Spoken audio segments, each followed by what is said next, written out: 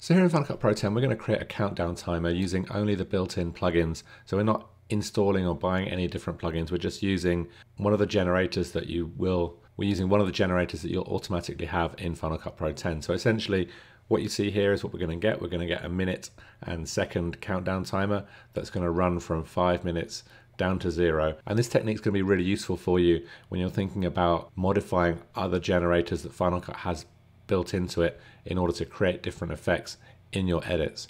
There's a lot of great built-in plugins that we can mold and twist and adjust to get the effect we want. So we're going to pause this for now. Essentially, you can see what happens. It runs right through from 5 and down to 0. And we're going to delete everything off the timeline and start from scratch. So we'll just grab everything on our timeline, hit the backspace button, and we're going to start from scratch. So the first thing we need to do is add our generator onto the timeline. So we're going to come up to the left of our Final Cut Pro 10 screen into our generators, and we're looking in our generators drop down here for the timecode generator. So I'm just going to type in a search for the timecode here, and you can see I've got a couple of different timecode options here, but I want to use the pre-built in one. So you should see this black screen with the numbers running across the screen, and we're going to drag that down to the timeline. So we'll drag it down. At the moment our generator is very short, so we want to change the duration, and the way that we can do that is by right clicking on our clip or by hitting Ctrl and D and going to change duration.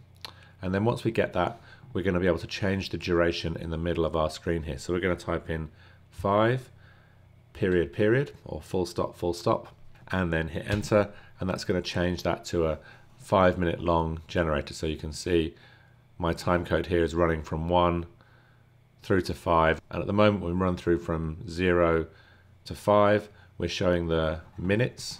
So if I just move my playhead here, we're showing the minutes, seconds and frames, and we want to change that up a little bit so we're just seeing the minutes and frames.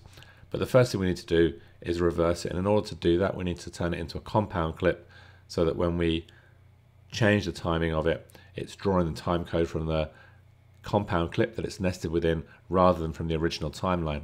So if I right click on my timecode here and go to new compound clip, I'm just going to leave the default name up there, but you can type in your own name if you want.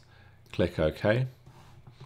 And then now with this compound clip, you can see if we select it and then come to the retiming options here and we reverse that clip, that compound clip, we now are counting down from 5 to 1. So essentially we have the kind of first bit of our clip set up here. So we're going to jump in, and so we're going to double click on here to jump into the compound clip to change some of the settings that we have here, and we can stretch this out a little bit further so we actually get the 5 on there. So we only had the 4:59 there, but now we have extended that to start counting down from 5, and we can tweak that when we're in our timeline. So now that we're in here, we can select our time code, we can increase the font size to whatever we want, we can change the font face if we want to use a different font face. So I'm going to go for this Hiragino Kaku Gothic Standard, just a nice big bold font, and we can add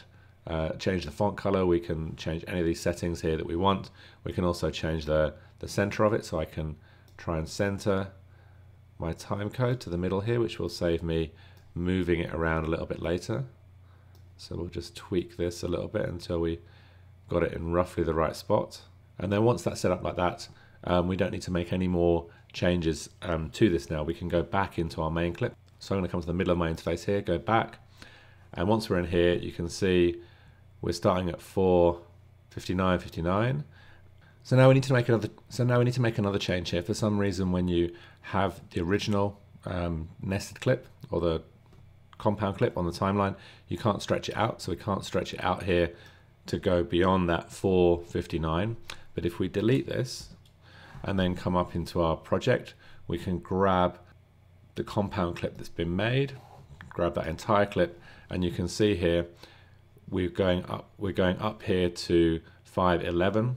So now 5:11 or 5:19, because we extended it in the compound clip, and now we can come up to our reverse clip option, and you can see here that we start 5:19, and so we can move our playhead until we get 5 exactly, and we can trim that down.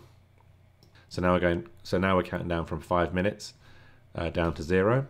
And what we're going to do here is select this clip and then come up to the inspector on the top right, where we're going to use the crop tools. If you don't see your inspector on the top right there, just go to Window, Show in Workspace, and select the inspector, or Command and 4.